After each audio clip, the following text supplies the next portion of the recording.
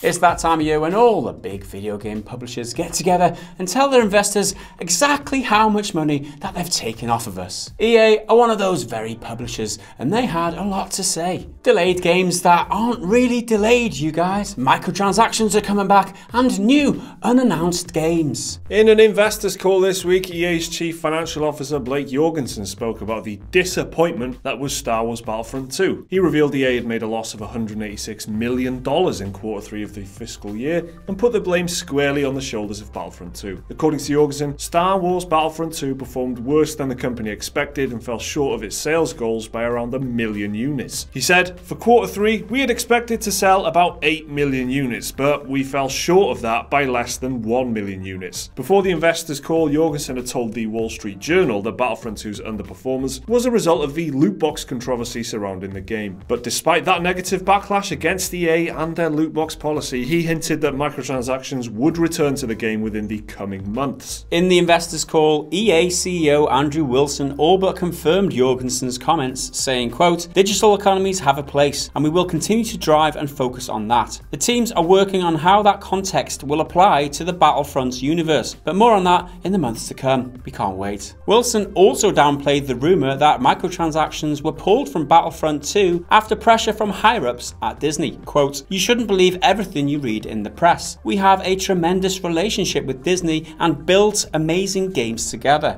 At this point, when we make the decision, we have the right model for players and the community. I have no doubt we will be supported by Disney." So it's possible microtransactions will be re-implemented into Battlefront 2 alongside the revamped progression system, which DICE teased in a blog post just last week. So Battlefront 2 underperformed, and they're going to put microtransactions back in it. Both things that I guess everyone thought would happen eventually. It's just how those microtransactions manifest. If it's just straight purchases rather than buying loot box with random shite in it, maybe that'll go down, well, it will go down a lot better than whatever was in there before, because that was awful. Awful is right, Mike, but let's hope they stick to cosmetics and they're not based around star cards. They're changing the progression system. Hopefully they're just tearing it off like a band-aid or a plaster, like we say in the UK, because, you know, it's a plaster. That's the right word. Let's just hope that they do that. They make those wholesale changes. Change the game. Don't have it around loot boxes. Have it around something more satisfying than trying to take money off us. We know what you're doing. Let's not overlook the fact that they do acknowledge that the game didn't perform well enough, which, by the way, it did sell 7 million units, or less than 8 million.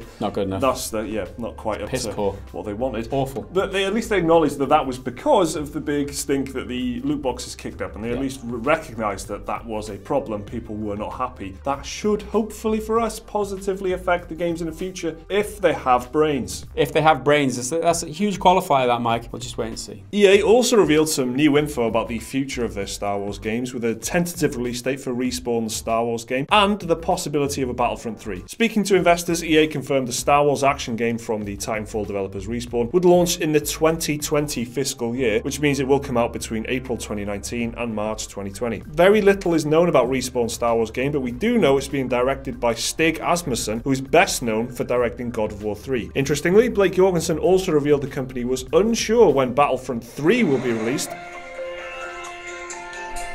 Sorry.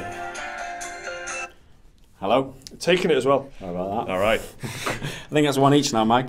That is yes. One each. In other words, you can't say shit, Mike, because you've done this before. That's exactly what I was saying.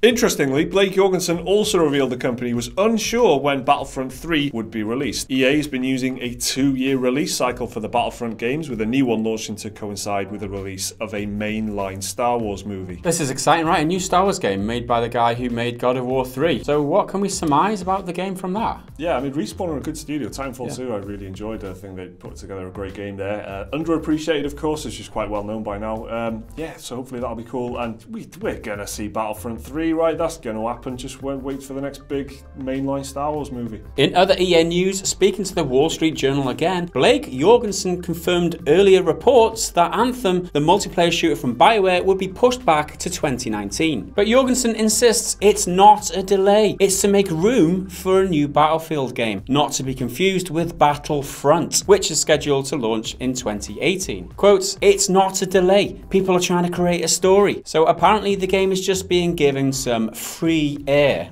like he controls the air, like that's what's implying. It's like, yeah. There's some free air. Don't up or we'll take all the air away, like they do with all the other studios. That's pretty hardcore. We won't just kill you, we'll take your air away.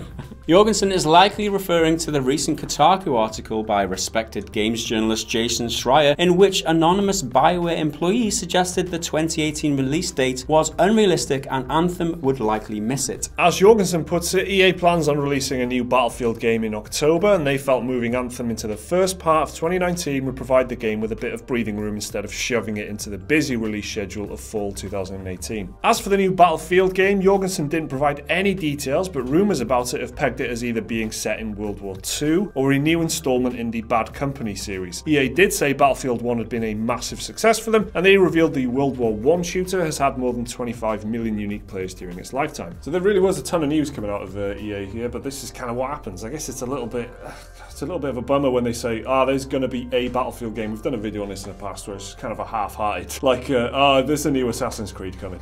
Yeah. But it's good to know that it's coming if you like those series. It's really no surprise. And I think everyone recognises at this point that they are doing exactly what Activision have been doing with COD for a long time and just alternating what comes out year on year, as long as there is a big shooter for them. So they've got a Battlefront one year, they've got a Battlefield the next year, they've got, and you know, on it goes. The thing I'm most interested to is actually the Respawn Star Wars game, mainly because I don't know anything about it. I really want to find out what it is, what kind of game it's going to be. Hopefully it's not going to be another first-person shooter. Hopefully they'll do something like what the Killzone developers did and just shift into something else. Try and do something else completely, because as the Guerrilla Games showed, that can be done. A first-person shooter studio can come up with something else really cool. So there you go, an EA investor call info dump. Was there anything that really stuck out to you? Microtransactions, delayed, non-delayed games, or a new Star Wars game? Let us know what picked your fancy down in the comments below. Like the video if you've enjoyed it, subscribe if you're new around here, another video on your screen there if you want to check that out. Support us on Patreon if you were awesome. We will see you again in the next video, and until then, bye for now.